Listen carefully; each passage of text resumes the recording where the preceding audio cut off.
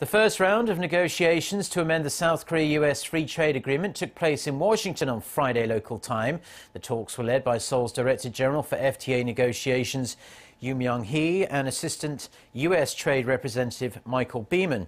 According to local media reports, the U.S. demanded the removal of non-tariff barriers in South Korea's auto industry and the further opening up of agricultural livestock markets in Korea. South Korea, in turn, demanded improvements in investor-state dispute settlement provisions and an easing on safeguard requirements. The next negotiation is scheduled to take place in Seoul, with negotiations slated to be held every 3 to 4 weeks.